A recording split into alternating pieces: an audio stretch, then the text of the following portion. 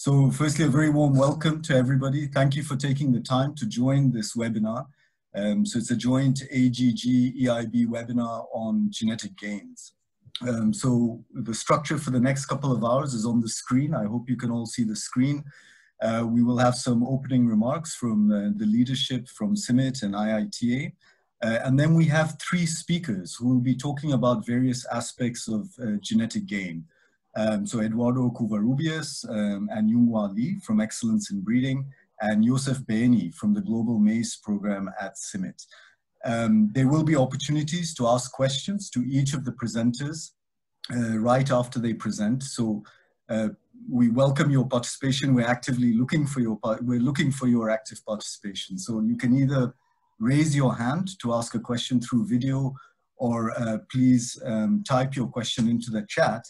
And we will relay that to the presenters. So my name is Bish. I work with the Excellence in Breeding platform, and together with Dan Makumbi, who is with CIMMYT Global Maize program, we will host and facilitate the discussion today. So in terms of housekeeping, I think we're all Zoom experts now. So unless you are speaking, please put your mic on mute, and then also feel free to put your video to switch off your video if you're not speaking in order to conserve your bandwidth.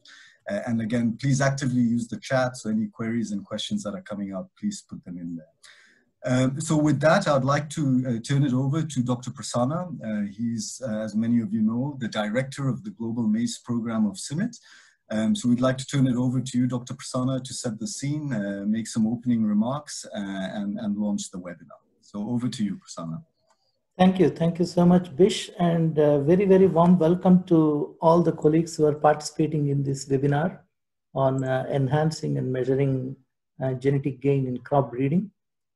This is one of the series that we have been organizing under the AGG project, the Accelerated Genetic Gains for Maize and Wheat Improvement, a project that is funded by the Bill and Melinda Gates Foundation, USAID, and FFAR. It's a successor project in case of maize for the drought-tolerant maize for Africa, which was followed by the stress-tolerant maize for Africa, STMA project. So this project, AGG, has been launched on April 1st, 2020, this year. So it's already exciting to have, again, partners from 13 countries in sub-Saharan Africa, continuing with this extremely productive partnership that focuses on increasing genetic gains in maize and developing and deploying impactful varieties in each of those geographies that we are serving under this project. The importance of genetic gains and the concept and the guidelines will be elaborated in detail by Eduardo soon after John de Herrera's comments from the industry perspective. John, of course, is presently in IITA. But just to quickly recap why we are doing this webinar, it is important that any of the breeding programs we are talking about, the fundamental aim is to improve the populations genetically, whether it is crop breeding programs or animal breeding program. The main aim is to improve the populations genetically and to develop impactful products.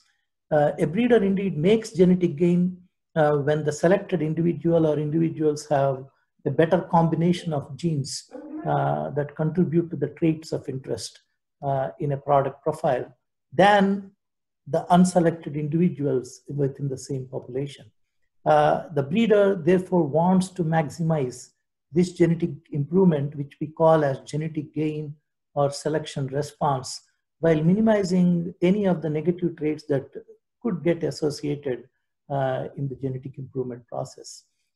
So therefore, systematically measuring genetic gain enables the breeding programs to critically analyze the efficiency of the breeding approaches and how to plan new actions and strategies to accelerate or to drive genetic gains. In other words, it's a very critical tool that enables us to allocate resources wisely between different breeding programs or between different breeding approaches that we may plan to implement. So 3 questions are fundamentally important here. We need to understand what are the specific factors that could contribute to higher genetic gains in crop breeding programs. How can one influence those factors in the breeding program to contribute to accelerated genetic gains? And how can we precisely predict the genetic response of the individuals in the populations? So therefore, genetic gain depends on a number of factors. Most importantly, the availability of heritable variation for the target traits in the breeding populations, the selected fraction of the population to be parents of the next generation. That's what we call line recycling in breeding programs, and the time frame for completing a breeding cycle or a selection cycle. That means shortening the breeding cycle will naturally enhance the genetic gains in breeding programs.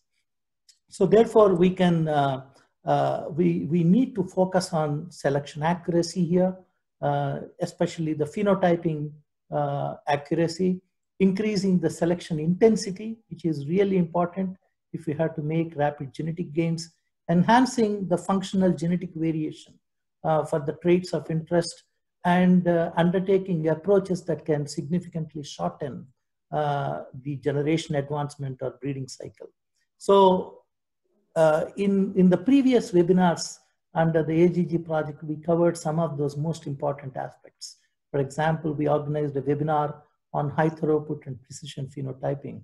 Another webinar focused on genomics assisted breeding for maize improvement. In a third webinar, we talked about continuous improvement of breeding programs. In another webinar, we, thanks to COVID-19, we had a series of online webinars. The fourth webinar focused on accelerated varietal turnover.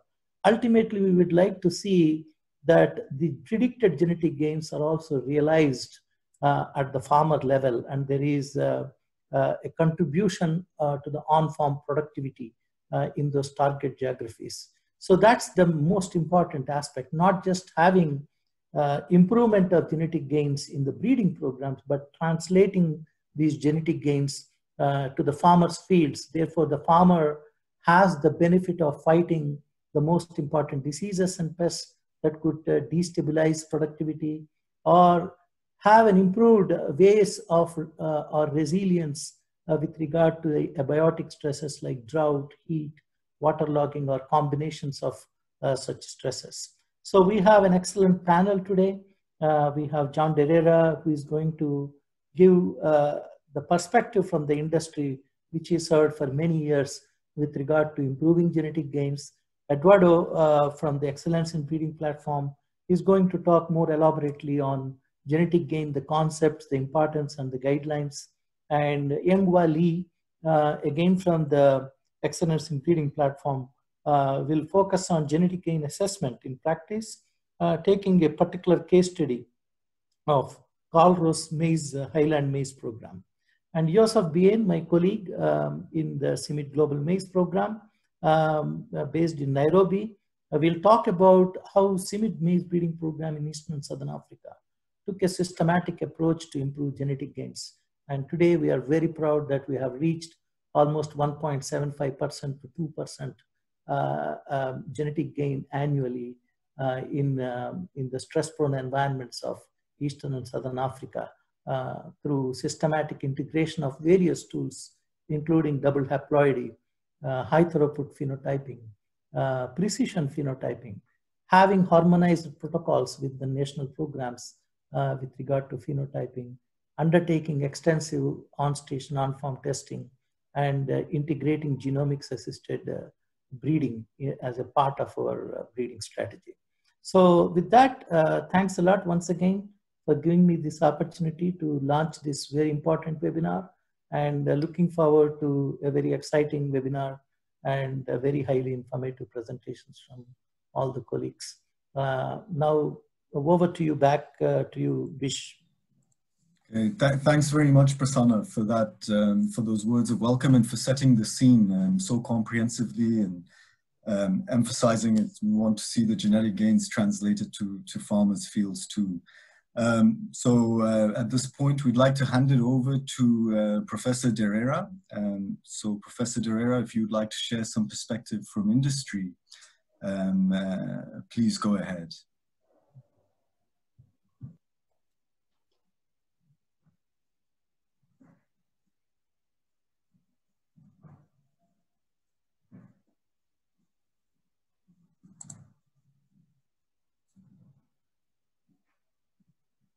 Thank you very much, Bish. This afternoon, I'm making some remarks from the perspective of the industry, but I'm now with the International Institute of Tropical Agriculture. That's my new affiliation. Next slide, please. What I want to emphasize is from the private sector point of view, the major goal for breeding is motivated by the need to maximize grower value. The belief is that if you maximize grower value, you grow your market share and you attain a repeat business. That's the base of the private sector concept. But I've tried to coin an equation here to try and illustrate some components that they pay attention to in measuring genetic gain. Yield potential is very important, and there are also defensive traits that may be required. This reflects on the need to coin in issues to do with abiotic stress tolerance, biotic stress tolerance, and also what is called the input traits. This one reflects on the ability to enable the farmers who grow the variety to practice high-level management. This may include, say, herbicide resistance in maize. There are some varieties that are susceptible even to common herbicides, not only Roundup Ready. So that is very important, that the variety is amenable to high-level management. This also may include ability to manipulate plant populations to achieve higher yield and to use less land. Then comes another element, which is the output traits. In these elements, we are looking at quality traits, the gender traits, and also nutritional traits. This might be the amount of vitamin A in the grain, the protein content. They may be required situations whereby growers will get a premium for quality. Or at the household level, they may require some sweet varieties for their domestic use. So attention is paid on the output traits as well. And of course, there will always be other agronomic traits that may require attention. It may be secondary things like the maturity dates. It might be crucial. You can see that most of these elements can be bred in the variety. So a lot of the work is done within the variety. But I must emphasize as well that you have to minimize some cryptic factors that are difficult to control, of course, and side effects that may come as a result of management of the crop. All those things take away the yield. Can we see the last slide? In my last slide, I want to talk about potential yield. If you see in the equation above of genetic gain, you have featured in the yield potential as a very important component that the private sector looks at. This is attained when the best variety is grown and emphasize that there is need to grow the most recent variety. So varietal turnover is quite important in this regard, because that is the most adapted variety that should be on the market. It should be the most recent variety. Best agronomic management is implied, and also manageable abiotic and biotic stress factors should be minimized. And the variety should be grown under the same natural resource base and cropping systems as the target region of production. There are implications for these statements that I've just made here.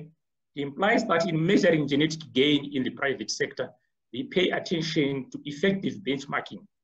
In most cases, the top 3 to 4 varieties for the market segment that they are targeting are included in measuring genetic gain. And in most cases, they also have to include in the newest best variety.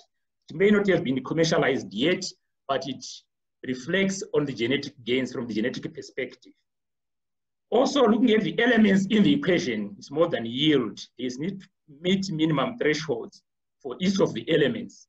This might depend on the target environment. In some marketing segments, they pay more attention to quality than yield. So all those factors have to meet the minimum thresholds. Continuous improvement is implied in the sense that genetic gain has to be sustainable and can only be sustained through continuous improvement of the variety. There's no magical variety that will have the highest level for each of the elements in the equation. So that implies that improvement has to be done continuously. Varietal turnover policy is implied in this case, and farmers have to change the variety to get the newest that is on the market so that they realize the genetic gains that have been achieved. My last point, I emphasize that it has to be measured under the same natural resource base and cropping systems as the target region of production. Therefore, genetic gain should be tested on farm in the target market where the variety would be grown. These are the major elements that are considered by the industry. Thank you very much. Bish. Okay. Thanks very much, John. Thanks very much for that and for sharing those insights and perspective from industry. And very interesting to see both you and Prasanna emphasizing variety turnover on farm as a key priority as well. So thank you very much, John, and thank you very much, Prasanna. So now we're ready to get into the first of our presentations. So it's really a pleasure to welcome and introduce Dr. Eduardo Covarrubias. Eduardo leads Module 2 in Excellence in Breeding, which focuses on optimization of breeding schemes and quantitative genetics. So with that, I'd like to hand over to you, Eduardo. Thanks, Bish. Can you hear me well? I'm trying to share my screen. Please let me know if you can see it. And we can see the screen too. Okay, great. Sorry that I'm not sharing my video, but I've been having bad internet connection these days, so I want to minimize the collateral damage. Good. Okay, so let's start. Thanks for giving me the first slot. Hello, everyone, and thanks for joining this session on concepts, methods, and recommendations for the estimation of the rate of response to selection or genetic gain, aka genetic trend. I hope it's not too basic for you. And let me just start this presentation by sharing a short story with you about Richard Feynman that you may have heard before, this famous theoretical physicist involving the Manhattan Project. This story is in the 40s when Richard was a young man, fresh out of college. He was touring the site, later to be known as Los Alamos, where the Manhattan Project would produce the bombs dropped on Hiroshima and Nagasaki. He was there as a member of the scientific team that worked in tandem with the military to construct those facilities that were necessary to refine and process atomic weapon grade materials.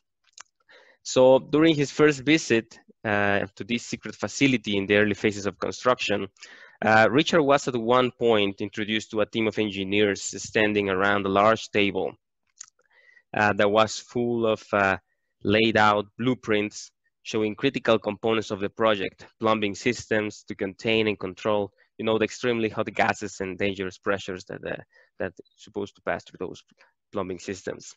So key to their concerns, of course, they were designing redundant systems. So if they were losing all control, the system would form some sort of closed system.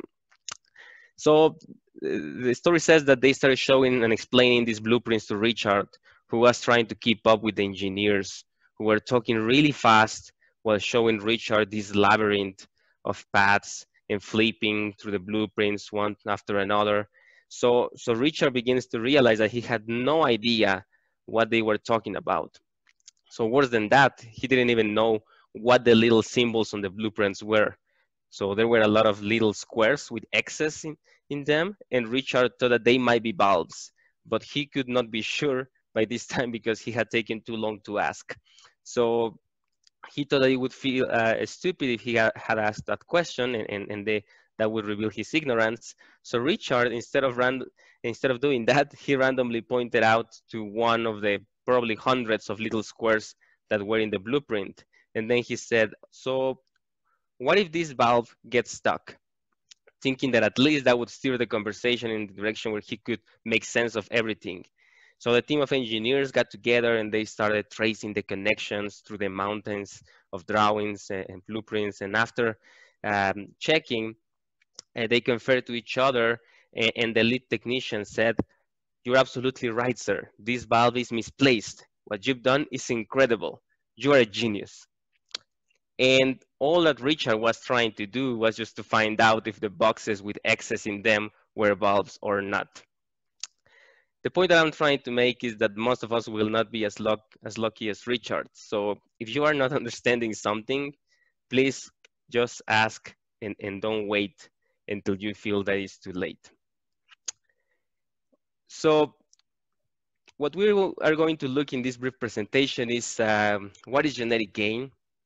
What are some decisions that should be considered when estimating this metric? And some guidelines to set the scene for Yonghua, showing a practical example. But first, why we want to estimate genetic gain?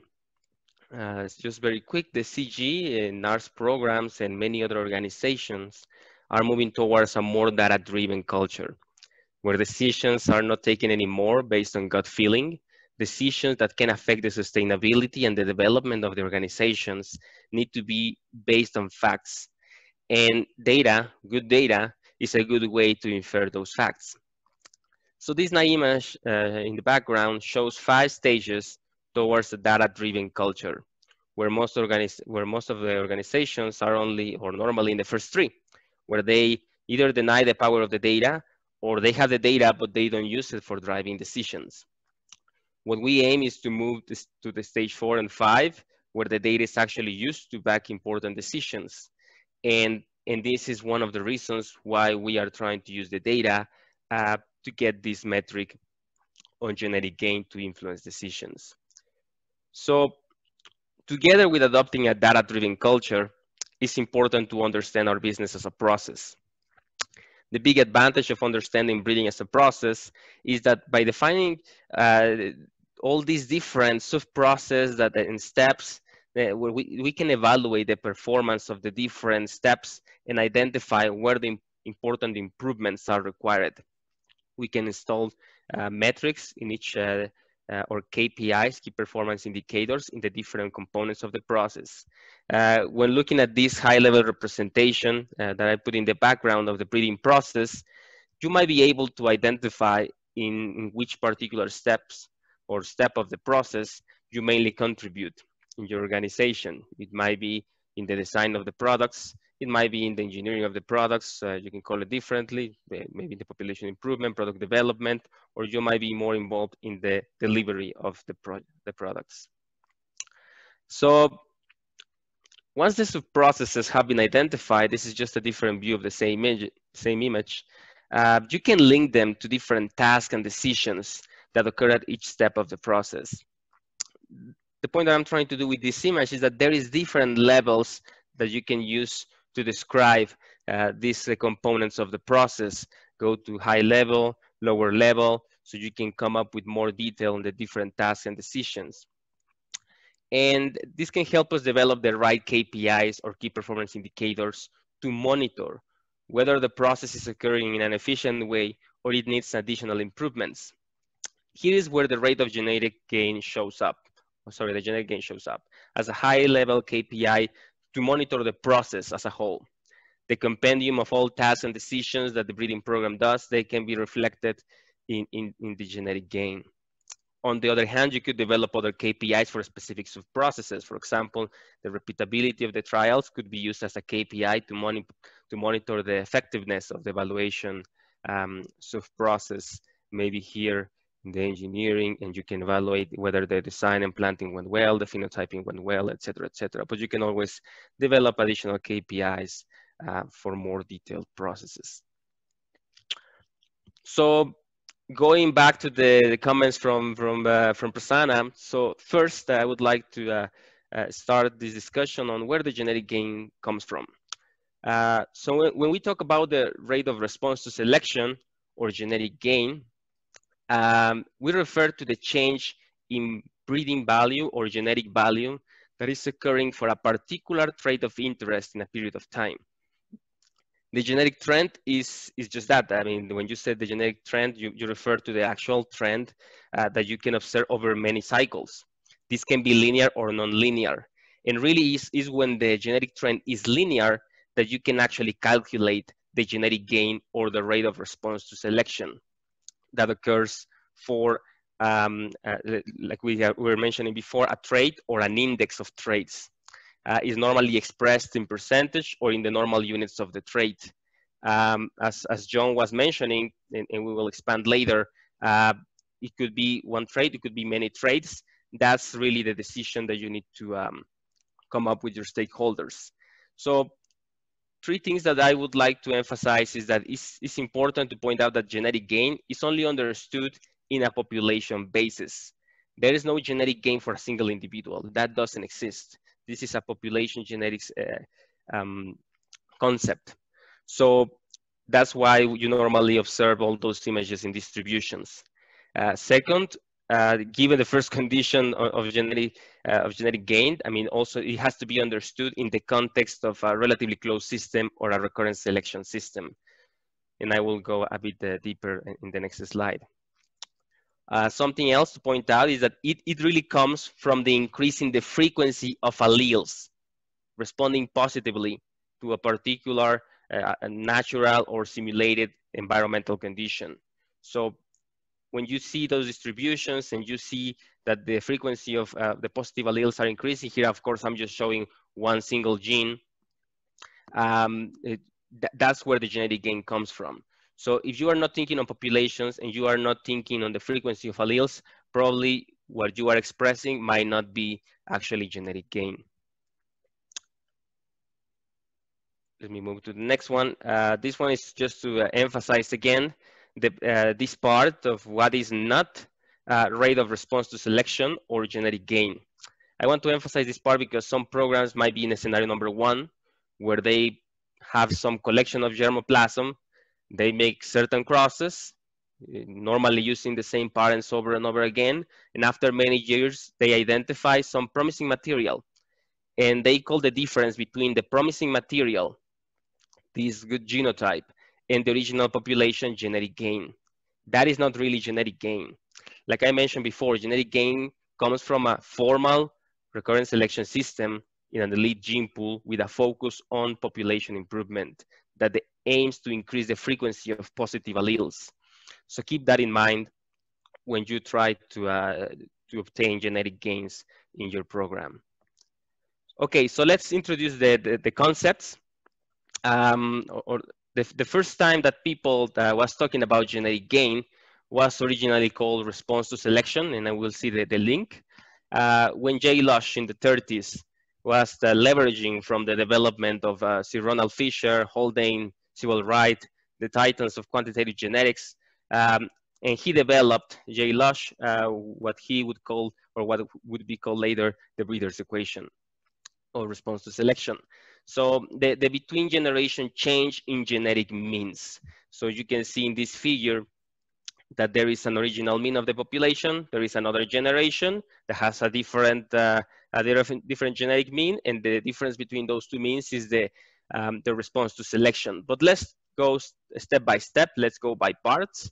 Let's take a look at 1A. I hope this is not too much, but I think it would be interesting to understand how this equation was derived. Some of you have probably seen this slide before. So in 1A, you can express the phenotype, let's call it Y for a minute, as a linear function of a mean or an intercept called mu, a genotype effect, in this case called G, and an error called E in this case. This is the single phenotype scenario that was used to derive it. In 1B, you can actually rearrange the same equation to be seen in terms of the genotype instead of terms of the phenotype, where you can see that the genotype is a function of the actual phenotype minus the mean of the population, and this is multiplied by a slope that accounts for the error, the typical slope in a regression model. So once we see it in this way, we know actually that the slope of a regression is calculated as the covariance of two variables over the variance of the response variable. In this case, X is the genotype effect. Here I'm calling it A, ignoring the non-additive components, and Y is the phenotype. If you work out this normal covariance, and you would see that the covariance between the A or the genotype effect and the phenotype is the covariance of, again, the genotype plus genotype error. And this, you can actually equate the second to 0, the covariance between the genotype and the error. And therefore, you end up with the covariance of the genotype with the genotype, and the covariance of the same variable is the variance of the variable. So you end up with the variance of the genotype, variance of the phenotype, which is the heritability. So we know that actually this slope is the heritability. If we select a subset of the population, now instead of you start thinking in terms of selection, you can create this new variable. Let's call it just G with an asterisk. Now the genotype mean is the similar equation, but for that subpopulation here in 1D. I don't want to make this too complicated, but if you take the expectations, instead of just using normal variables, you change this to be means. So you have the mean of the selected fraction, you have the mean of the original population, and you just have to rearrange some of these terms. For example, take the original mean, move it to the left side, and that's how you end up that the mean of the new population minus the mean of the original population is the response to selection, as we stated in the graph. And then this is equal to the slope, which is the heritability, and the mean of the selected fraction minus the mean of the original population. That's what we call as the selection differential. So that is how the first form of the breeder's equation is actually derived. And if you actually want to go further, you might know that the heritability, can be expressed in terms of their variance components or in terms of the standard deviations. So if you actually change it to the standard deviations and you plug it into the response to selection equation, you can actually take one of those standard deviations for the phenotype, and move it to the denominator of the selection differential, and that's how you actually obtain the standardized selection differential or selection intensity. And you can always take two of these standard deviations, which are the square root of the heritability, and this one stands alone. If you are related to the quantitative genetics theory, you know that normally the square root of the heritability is also known as the accuracy in the single phenotype scenario. And that's how you end up with the two most popular parameterizations of the response to selection. And of course, when you put that in the context of time, that's what is called the genetic gain, when you divide all that by the cycle time. Good. So that was the first time that we started talking about the response to selection, genetic gain, when we were talking with respect to time or cycle time. But once you have data for more than one cycle of recurrent selection, you can move to see that what is the realized genetic gain, not only the expected gain, as you could calculate with the previous equation, that actually relies on many assumptions. Some of the most complicated assumptions is actually that it needs to be in the first generation of selection to be accurate, and many others that makes it difficult to really implement in practice. It can be good to use it as a quick indicator to make sure that you're making progress, or you might be making progress, but the ideal way to do it is to really look at the realized genetic gain. The principle is the same. As we saw before, you need the genetic means or breeding value means, depending what are you looking at, for the trait or index of interest to see the response to selection, the realized response to selection, and calculate the genetic gain. The procedure, of course, is very simple. You have to generate the data. So, and this is important to notice because the genetic gain metric is always put in a context. You need to put it in the context of a specific market segment that you have a pipeline that is serving, and a breeding scheme that is used to derive the products, whatever that product is, a population, a variety, a line, a hybrid, a clone. It's really the trial information, the data that will be used for estimating genetic gain So as an output, you get the phenotypes for the different stages, for the different years when you are trying to generate the data. So then you can move to analyze, to subset that data. And let's say for that particular market segment, you are deciding that you want to focus on the trial data from the on-farm trials. You could have picked something else depending on your interest. And you decide that the time window, let's say, is going to be the last 10 years. So year 1 to year 10, as we are pointing out there. And of course, this is always looking at the specific, like I said, trait or set of traits in an index. You look at a specific stage. We pointed that out in time. Finally, you take those adjusted means and regress them by their year of release, year of creation, cycle, or another time unit of interest that tells you how much gain you are having per unit of time. So normally that is just the last steps. Like I said, you analyze the data, you obtain the adjusted means for that particular stage across years, and that is used for a final regression with respect to time to obtain the genetic gain. It's advisable to keep it in the real units or percentage with respect to the original population, instead of expressing it with respect to a specific material or check, since the genetic materials are environment dependent, and they might bias the interpretation of this particular metric. Some experts, of course, have referred to the fact that, like I said, it's important to keep in mind that only the rate of gain or rate of response to selection or genetic gain can be calculated if the genetic trend is linear. So something to keep in mind when doing this type of analysis. And maybe I forgot to mention, when you look at the genetic trend, I mean, there is also non-genetic trends that can be attributable to other environmental factors and management conditions.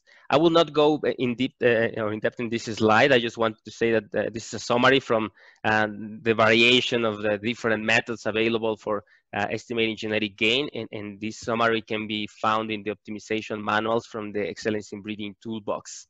So you can always take a look there. If you have some additional time later, you can see that here we refer to the expected, the realized, and the different variations, what type of data is required, and some particular recommendations that we will discuss in a minute. So to summarize, please keep in mind that that these decisions that I'm going to share with you are something that you may want to ask yourself or consider when estimating the genetic gain. You need to check if you have clarity on the market segment and pipeline that we are talking about, that we are going to monitor with this metric. So you may also want to check which trait we want to use to infer the development or progress in this market segment. It has been highly criticized in the past, and I think even today, why only yield? I mean, we are not telling you that it has to be yield. That's something that you and your stakeholders have to agree on. And it can be yield, it can be something else. It can be an index of multiple traits, as John was actually pointing out that would happen in the ideal scenario. Number 3, so you need to also ask yourself, okay, which germplasm stage reflects better our target customer?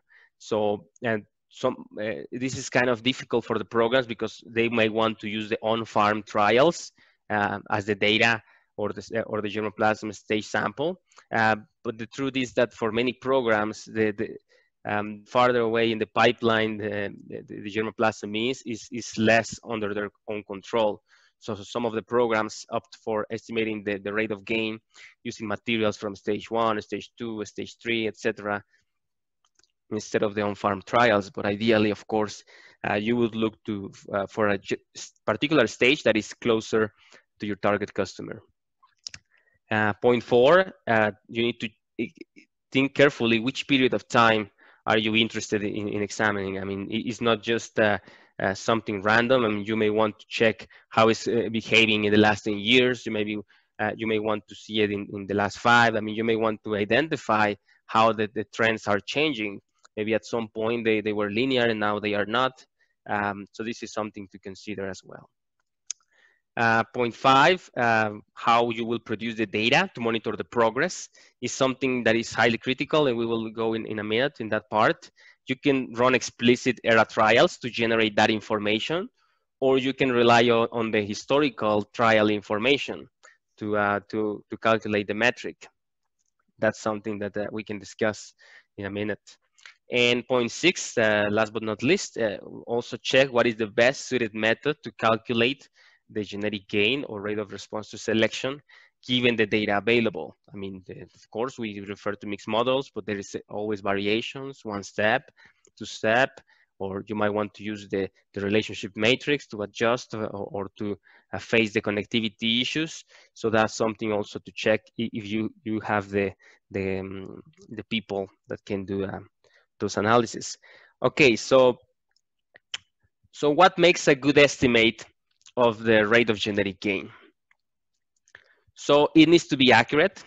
So that is close to the true value, because you can have, of course, if you think about it, different types of accuracy.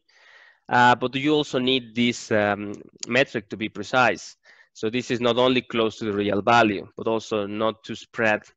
So you kind of want to get really precise and accurate. You want to be in this side. But also you want this to be cheap to produce. You don't want to invest a lot of resources every year to generate the data, reduce it, analyze it, and calculate the genetic gain. You want to identify what is the cheapest way to produce this metric, and that is still being accurate and precise.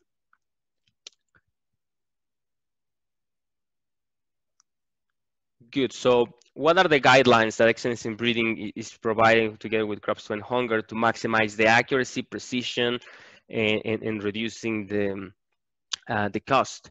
So the most important recommendation is to maximize the connectivity. The connectivity of the data, that this is to make sure that the adjusted means that you will be using for the calculation will remove the location, year, and location by year effects as best as possible. And that can only be achieved by having connectivity in the germplasm. So that means, for example, having a good check strategy and also a good check replacement strategy.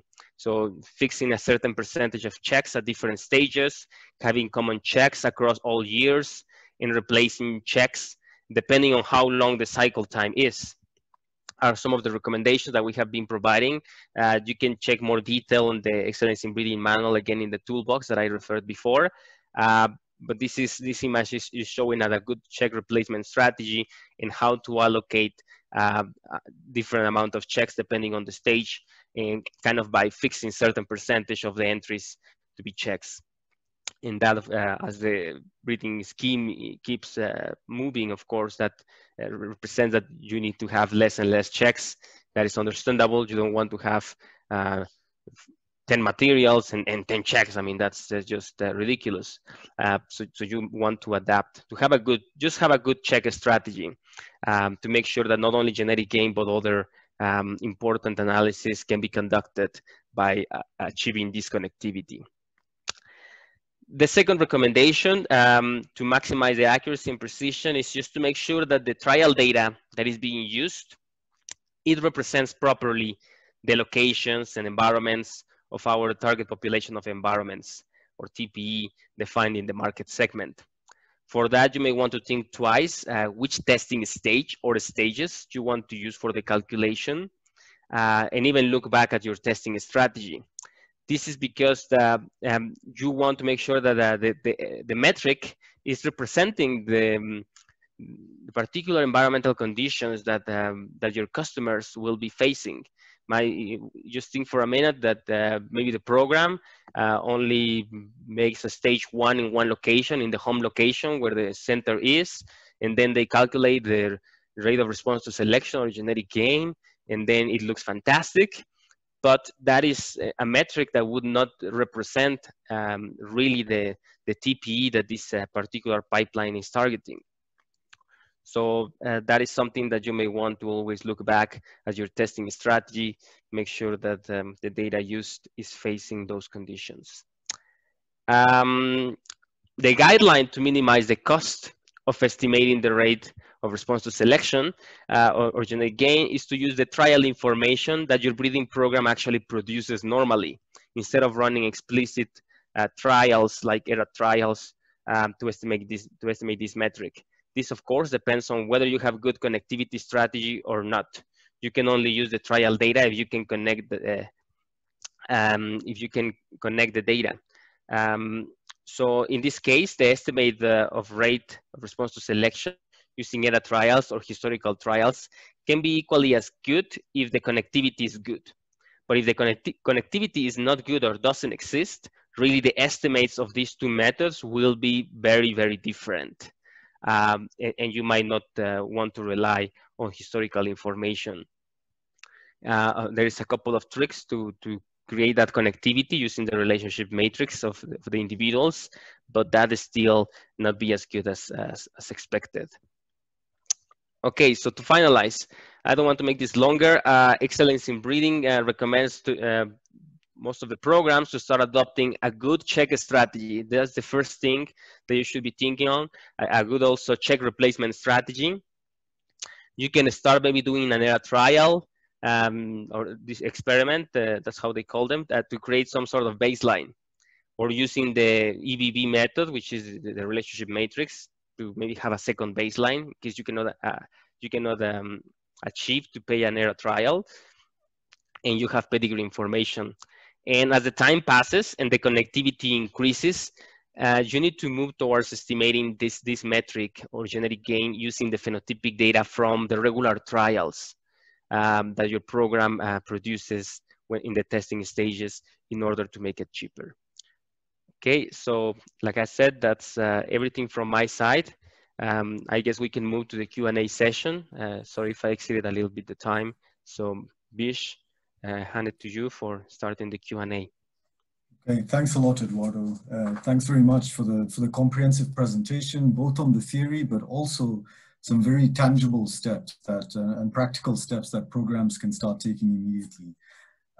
So I'll go through the chat. I see one question there in the chat. I'll read it out. For those of you who would like to ask your question live, you can do so. Please press participants towards the bottom of the tab.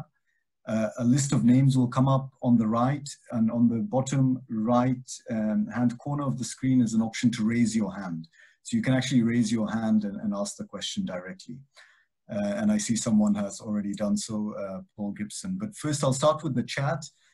So Mary is asking Eduardo, is it possible to use some dummy data to go through the calculation step by step?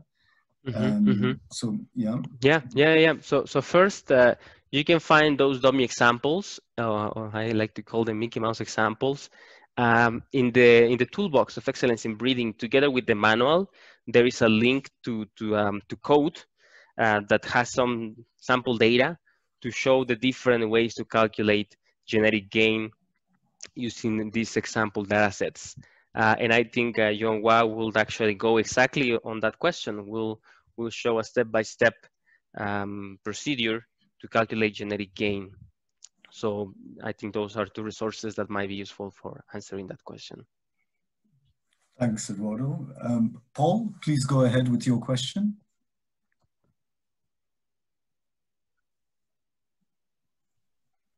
Thank you. And I'll get my video going. Sorry for the time delay there. So my question is related to breeding crops where you're doing pure lines or other things where you're not actually using recurrent selection. Do you have some materials or recommendation on measuring progress of the breeding program over time when you're not using recurrent selection, but you're simply looking at the improvement in the pure line products or inbreds that you're bringing out? Yeah, that's a good question, Paul. Thanks. Indeed. Well, first of all, there can be line crops that actually use recurrent selection. For example, the ones that use, I don't know, SSD, they derive certain lines, or SSD means single seed descent. You derive certain lines, they are tested, and maybe at the first stage, second stage, or third stage, they are actually recycled to become the parents of the new generation. That is, still is a recurrent selection in population improvement. Of course, some programs have relied on more like pedigree type of methods where they just derive sublines, and those good materials, they are just improved by bringing additional traits. There's really, like I said at the beginning, that is not really a population improvement approach, and that also normally is not also a population focused approach. So really the genetic gain and rate of response to selection doesn't make too much sense on that part. It's a different strategy to obtain products, and that actually maps back, and thanks for asking that, Paul, to the philosophy of deriving products.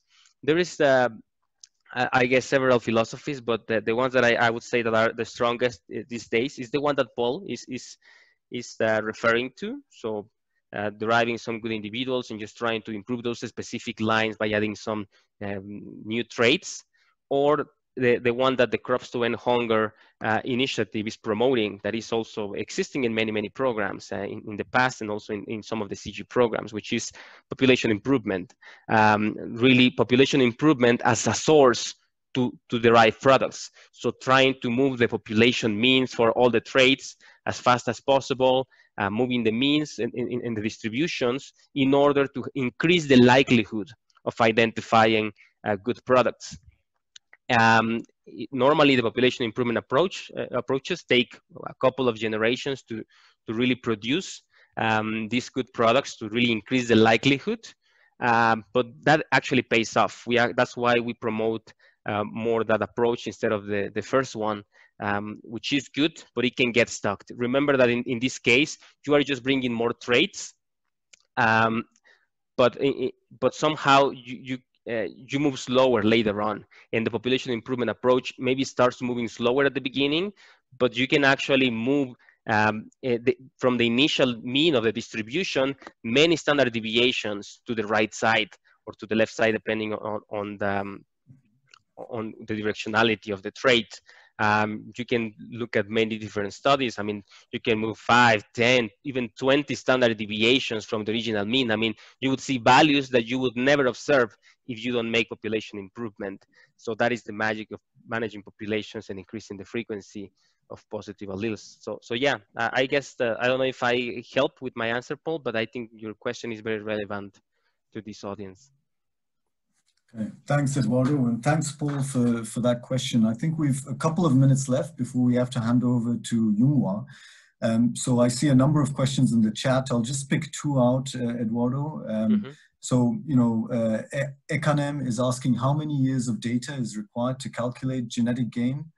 And then Ramesha is asking, you know, how do you give weights, trait weights for yield? How do you give weights for yield and other traits? What is the basis for that? So, so on the first one, on how many years of data, like I said, there is two different types of genetic gain, the expected and the realized. For the expected, you don't need more than the current year of data that you are using. So you would use the breeder's equation to derive it. You would see what was the heritability, you would see what is the selection differential, and then you can actually calculate what is the response to selection. On the other hand, when you want to look at the realized genetic gain and you want to put it in the context of time, in essence, you only need at least 2 years of data just to derive a quick slope. But of course, the more years of data, the trend becomes more robust, because it might be that the trend after several years is less linear, or the slope is not so pronounced, etc. So as I was mentioning in the recommendations, this is not something that there is just like a fixed number of years. I would say, of course, you may want to have at least more than 5 years to have a robust line there. But on the other hand, the time, it really depends on what is that particular period of time that you want to investigate or monitor in order to see if certain things need to be changed. And on the second question, can you repeat that again, Bish? It is how do you assign trait weights? Oh, yeah, okay. That is a completely different question that actually is not related to genetic gain. that is mostly on deriving indices. And it's kind of relevant maybe because sometimes you want to calculate the genetic gain or rate of response to selection for an index instead of for a simple trait. So when trying to derive an index, you have to assign weights to the traits, and there is different methods to do it. And I will not go in depth, but there is another presentation maybe there that Bish can later distribute, and is that you can use the market intelligence to obtain what are the weights for those traits if you have the money to, for example, hire one of these expensive firms to do it for you or help you doing it. Second, you can look at your historical intelligence and check at your data how the selections have happened in the past, and you can actually retrospectively calculate the weights that the breeder is using unconsciously to create the initial weights, and then later on you can refine those weights. The third one could be that you actually do not rely on weights or explicit weights, but you just try to improve all the traits depending on the variation. And there is some complex methods there, like the eigen index and things like that. I will stop it there because I think it's a long topic, and that might require a different presentation. So we gave recently, actually, Sanjay. Okay. Yeah. Thanks a lot, Eduardo. There's quite a number of questions coming up. We will capture those questions and make sure they're answered after the webinar. So thanks everyone for those questions. Thank you again, Eduardo. I know it's quite early for you. I think we started at 6 a.m. in Mexico time. So thanks very much, Eduardo, for joining us today. Thanks for inviting me. Yeah, thank you. All right, so now we'll move on to the next presentation. So again, a big pleasure to welcome Yoonghwa Lee, who is based in Korea. So from Mexico, we now shift to Korea. Yoonghwa is the Module 5 lead for Excellence in Breeding, and she's leading the efforts on bioinformatics and biometrics. So over to you, Yoonghwa.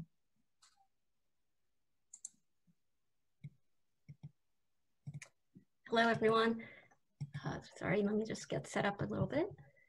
So it's a pleasure to give this presentation. It's a first pass look at some data from the Kauro Highland Maize program that some of you may have heard about last week in the EIB virtual meetings. Okay.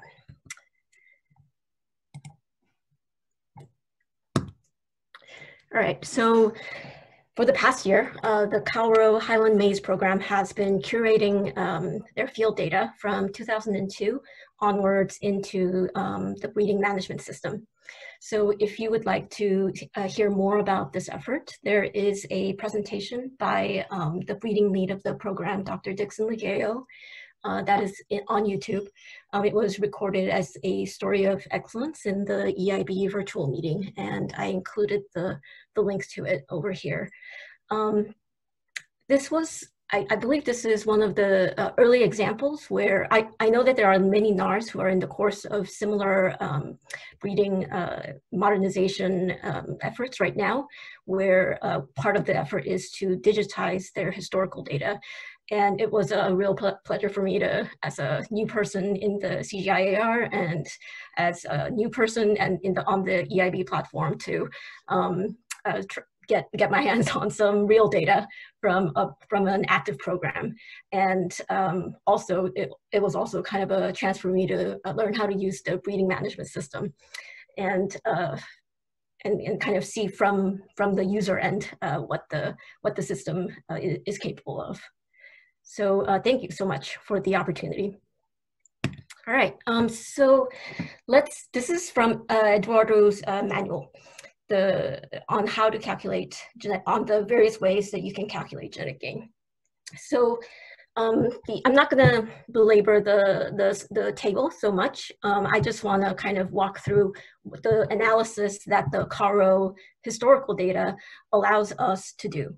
So what the analysis that we are going to try to do is we're trying to estimate the realized genetic gain of the program using historical trial information and advanced material.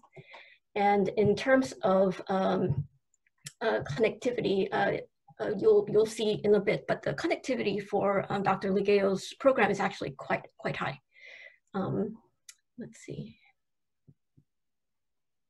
All right, and so one of the advantages of digitizing your data is that it lets you kind of take a step back and take a bird's eye view of what you've been doing. So I'm gonna first, for the next few slides, I'm gonna have some slides where I try to kind of summarize the past 17 years in terms of check strategy and some of the basic parameters of the breeding pipeline that Dr. Ligeo has been running.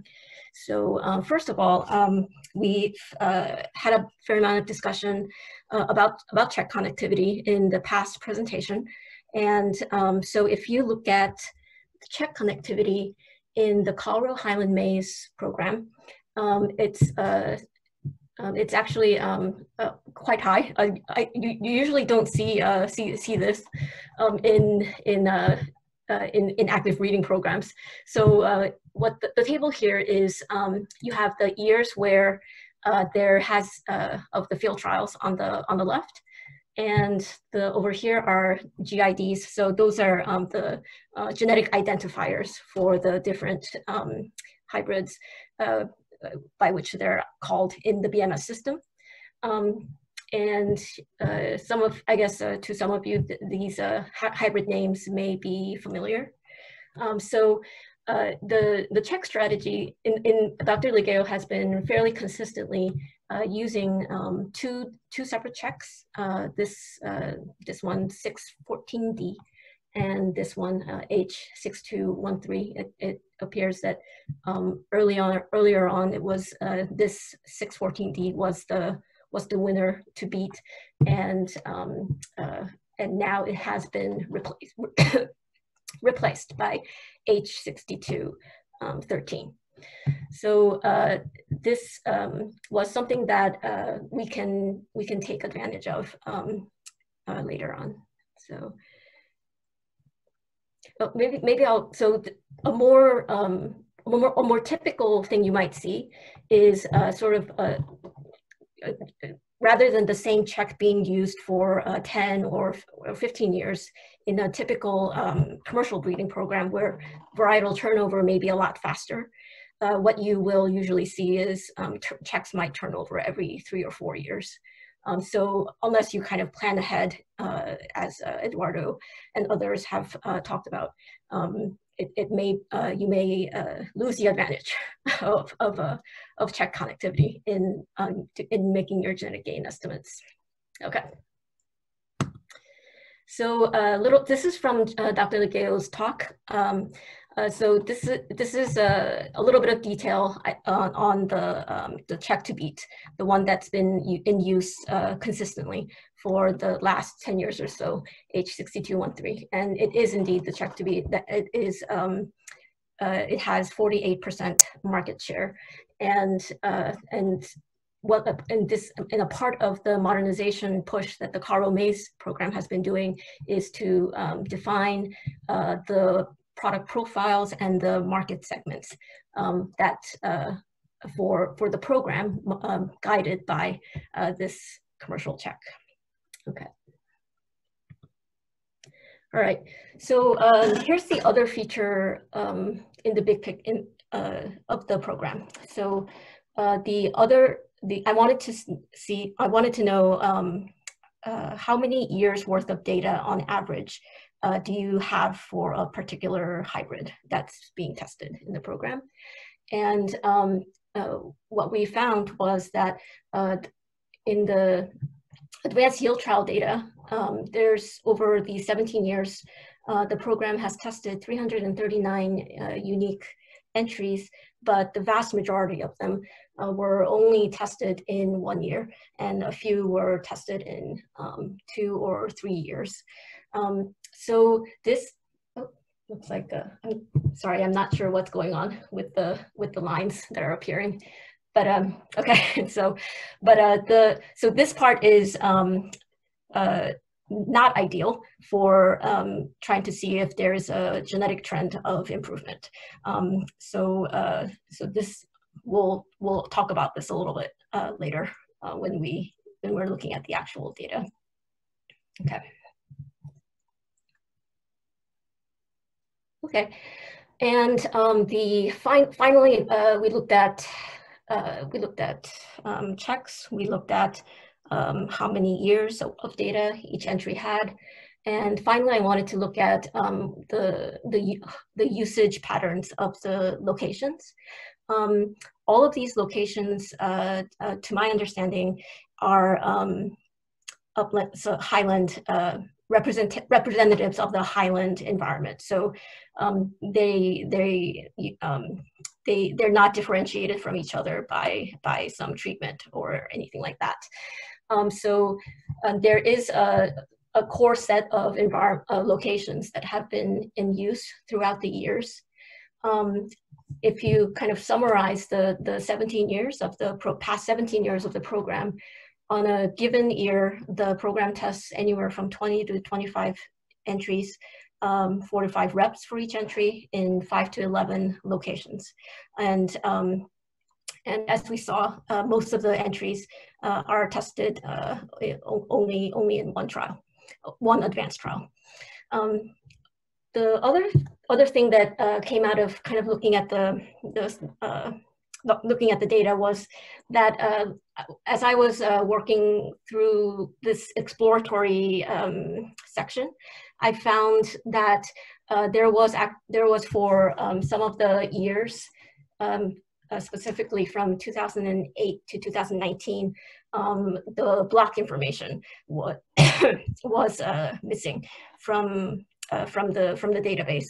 So where block information was present, 2002 through 2007, usually there would be like 3 to 5 blocks. But here it looked like there had been a snafu in the data curation effort.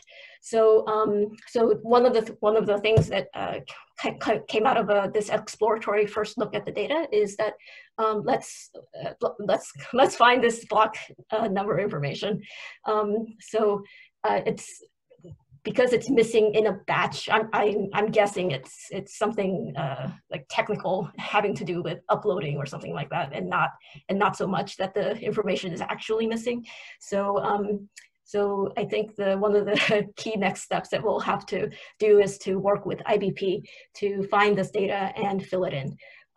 Incidentally, this is one of the things that I wanted to just kind of point out, that it's hard to kind of see get a sense of the quality of your data curation effort unless you actually start to use the data. So as you're going forward in your digitization program, so I would recommend that you know, even if it's not like a full analysis, get into the data and do some exploration of it. And there's and that kind of iterative exploration is how you'll probably figure out what other things have to be done in your curation. Okay. All right. So so now we're here at the recipe to calculate genetic gain for Karo highland maize. So let's just go through 1 through 8 over here. You can see why, looking at this recipe, I spent some time doing these big picture exploratory views, because that kind of helps me make decisions about how I'm going to look at the data, and what I'm able to do, what I'm not able to do, etc. So of course the target associated is Kenya Highland. The time period of interest is the last 17 years. Right now we're looking at yield. There are many other we can look at further after this. The germplasm stage sample, the advanced yield trials, which has the most, which is the biggest and most comprehensive of the data sets that have been digitized. production of field data, yep, that's been done. It's been digitized and able to extract it from the BMS database. What the analysis that I think for now we're able to do, and one of the key things that is a little bit limiting in this analysis for now is that the lines are generally speaking only tested in 1 year. So we can estimate blobs, but we're looking at multi-location 1 year estimates. Now we're gonna actually look at some of these blobs. Okay, so the next few slides, I'm gonna be showing what I did in the first pass analysis is since H6213 is the check to beat, and it's been used, I think, in the last 10 or 11 years of the program.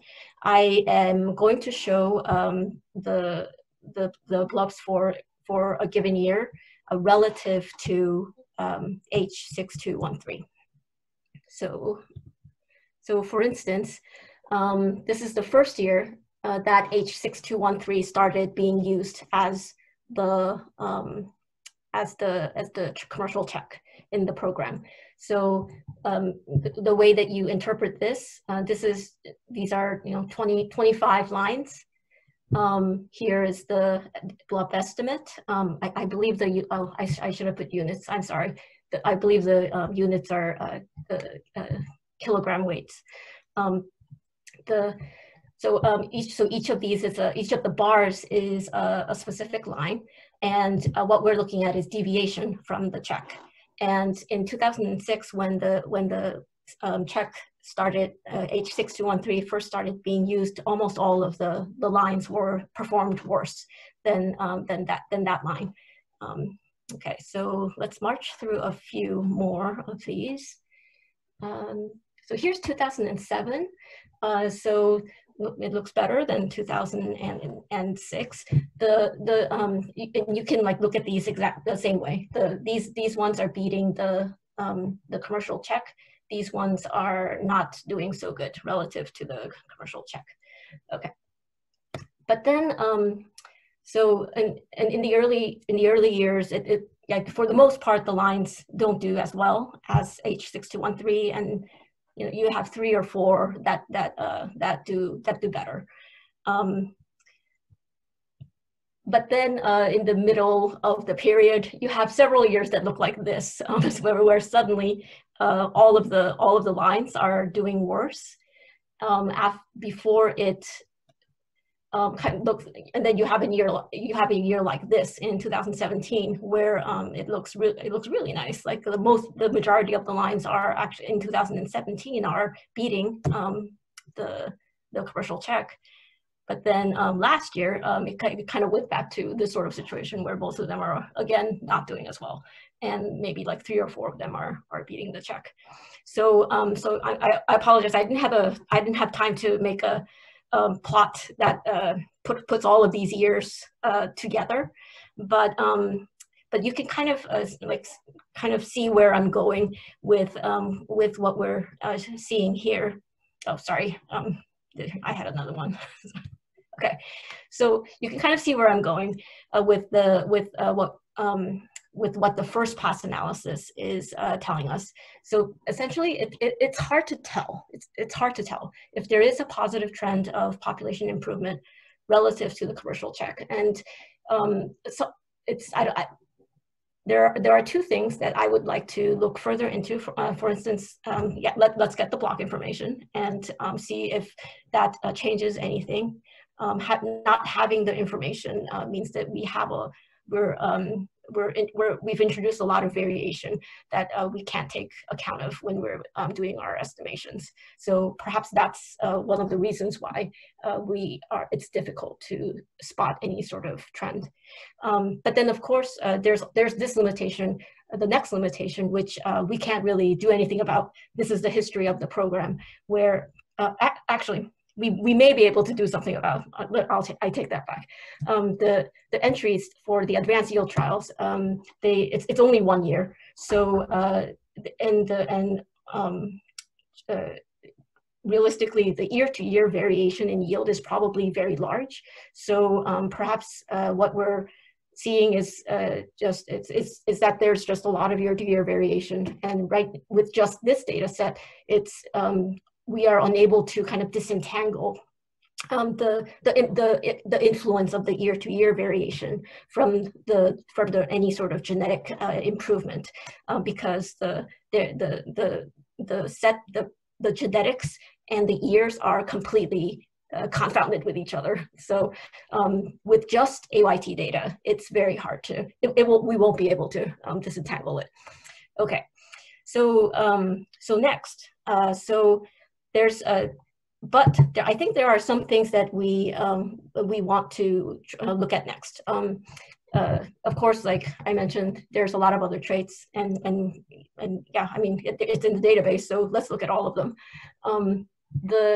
I made the assumption when I did the first pass analysis that all the locations were like similar representatives of the highland environment. But are they? So I haven't looked systematically at the data, but we can, because the same sites were consistently used throughout the 20-year time period. I think the data is there so that we can make some conclusions about this, whether there's any sort of structuring in the locations that are being used. And if there is, then maybe we can use that information to try to see if there's any sort of trend that we can pull out. And finally, I think this is maybe the most interesting thing to try out because it goes at this limitation here that the entries were only tested in 1 year. So the CARO program has not just digitized the AYT data, but they've also digitized the PYT data. So the earlier stages of the program. It's not as comprehensive. Not all the years are available. But there are some years available, and I have not really looked at what's there. But I think that given this limitation here, that the AYT is just one year per genotype, it would be worth going into the PYT data and trying to see if we can pull out any multi-year data for some of the genotypes. And remember that what we're trying to do here is trying to see a population trend. So yeah, it'll depend on what's available, but we don't have to have full information for every, for all of the genotypes to be able to see a trend if there is one. So this is definitely something that we should do next and explore the PYT data to see if it gives us a better data set for genetic gain estimation. And finally, like I think there's like a lot of value in after digitizing and you pull out all of your information and kind of take this bird's eye view of how the testing strategy has been, and this gives you a really nice baseline for starting to think systematically about, okay, so what should the testing strategy then be going forward? So that is, of course, I'm sure that the CARO program is already deep into this, and if there is any kind of information that can come out of the historical data, you know, location selection, for instance, to help them in their testing strategy, they now have the data in the database so that they can do that. Okay, so I think that was my last slide. I might have gone a lot shorter than my assigned time, but yeah. So that was my last slide. Thank you for listening. This is obviously a very first pass analysis, so I am excited to dig a little more into it and work with the CARO team to try to interpret anything we find. So thanks, and I will take any questions or comments. Hey, thanks so much, Yunghua. Thanks for presenting all that information. And once again, also congratulations to Dixon and his team for running such a well-structured program with those common checks and making that information available. I think it's the first national partner in AGG that is undertaking this retrospective analysis. So it is indeed very exciting. So I'll go through the chat quickly and see. We have a number of questions. I know Eduardo is helping out and answering several of them. Maybe we can start with a general question just so that we're all clear. So Mulugeta is asking, what are ERA trials? Can you just explain, the difference between, why would someone conduct an ERA trial and what it is? Do you want to take it, or Eduardo, or should I? You can go ahead, Yunghua. Or... Okay. Yeah. So an ERA trial is an ERA trial is a way to do a genetic gain estimation without the. So let me kind of maybe find that slide. Okay. So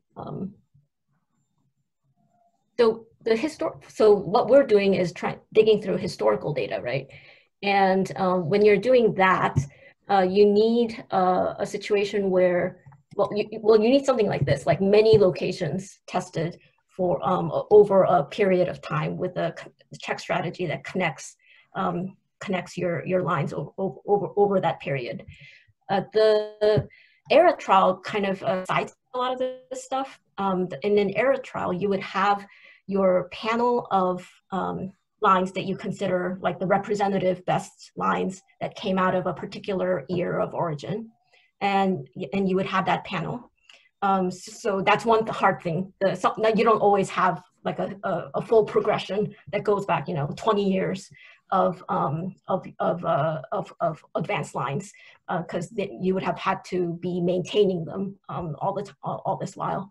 So you take your panel and you plant them all together in one location, and this gives you a consistent data set that you can use to see if over time you had population improvement in what you were advancing. So do you want to add anything, Eduardo? No, John, I think that was a good explanation. It's kind of a trick to generate the data when the historical information is not in good shape. So it's more expensive, but it can be even more accurate. But sometimes it has some certain drawbacks. But yeah, no, nothing else to add. Okay, thanks Eduardo. Thanks, Yunghua. I'm seeing several of these questions have been answered by Eduardo in the chat itself. I'm looking for hands, and if you, something's just come up. Okay, will there be a significant difference in using PYT as compared to AYT? So using the preliminary yield trial versus the advanced yield trial data. Yeah, so the way that I would like to use the preliminary data is that, so I don't know for sure, but presumably there's overlap in the test entries between what was what was tested in the PYT data set and the AYT data set. So if you put the PYT and AYT data set together, you would have multi-year data for some subset of the lines in the program. And that might help us take into account what probably is pretty drastic year-to-year variation in yield estimates. So I think there would be a lot of value in looking into that to see if it's possible.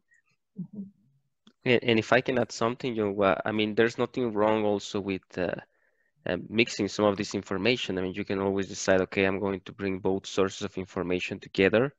And just to point out, as John was mentioning, maybe this PYT or stage 1 is tested in less locations with more materials. The AYT or stage 2 is tested in more locations with less entries. So both actually have the different strengths and weaknesses. The stage 1 will give you more precision in the estimate because you will have a better sample of the population. whereas the AYT is a smaller sample, so you might be sampling, the sample is a bit biased maybe, so you will not see it as good, whereas the AYT, because it's tackling more locations or environments, that give you a more accurate estimate than it can give you the PYTs. So some programs have decided to just bring all the information to actually come up with what is the genetic gain for a particular window, for a particular market segment, but not focus only on the on-farm. But that's something that you need to really discuss with your stakeholders, because like I said, deciding what is the germplasm stage is an important decision, because that will reflect whether you are closer to the situation or environment that your customer will face. Thanks a lot, Eduardo. Thanks for those comments. Yeah, I'm going through the chat. We see a lot of commendations on the presentations that you've given, Yunghua and Eduardo. People appreciate that. Perhaps I can ask you a question, Yunghua, because perhaps there might be interest from other national programs to undertake this kind of, retrospective genetic gains analysis. You've explained some of the steps. There has to be a good structure previously. There should be some commonality with checks, and it's quite involving. So what would you give as a time estimate? Because we know you've been very busy with this. So for programs who want to start doing some of this, just to warn them and kind of lay out how long this takes. It's not just something you click your fingers and then you get some results. So can you just explain that a little bit, how long it's taken and the work that went into it? Sure. So there were months of, before I ever came into the picture, there were months of digitization by the CARO team and IBP. And that digitization effort it's when you're digitizing historical data, it's very painstaking. Which is why starting to use the data as soon as possible is the best way to figure out where you have to go back and fix things. So I'm sure there were, before anything there was any way to look at the data, several months of data curation and uploading and so forth.